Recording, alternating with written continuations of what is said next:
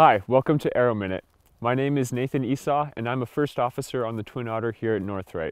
Today we're going to be talking about the variety of landing gear on the Twin Otter, which make it the most versatile aircraft in our fleet and the perfect aircraft for the North. In broad terms, landing gear is exactly what it sounds like. It's meant for safely taking off and landing. All planes have it, all planes use it, but not all have the variety that the Twin Otter does.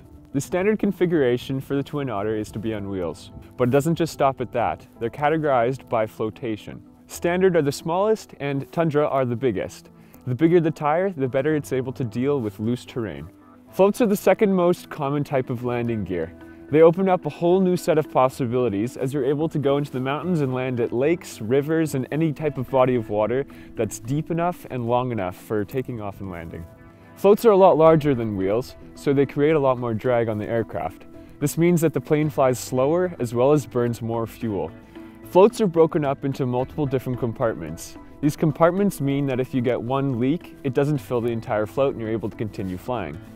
Before every flight, we check each of these compartments to make sure that there's no excess water that will add weight to our plane. Lastly, a big difference between wheels and floats is there's no nose gear. This means that for steering and braking, we have to use the differential control with our engines.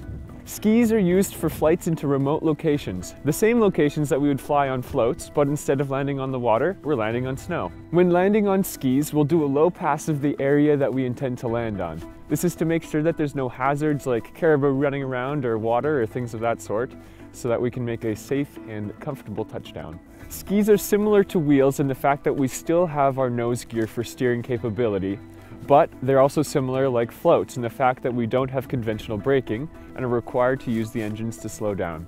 Each of the landing gear configurations that we've just spoken about mean that we're able to fly through almost every season, bringing people and supplies into some of the most remote locations in the world. This is what's made the Twin Otter one of the most popular aircraft in the North for the last 60 years. I'm just about to go start prepping the plane to go flying. Thanks for flying with us today, and we'll see you next time.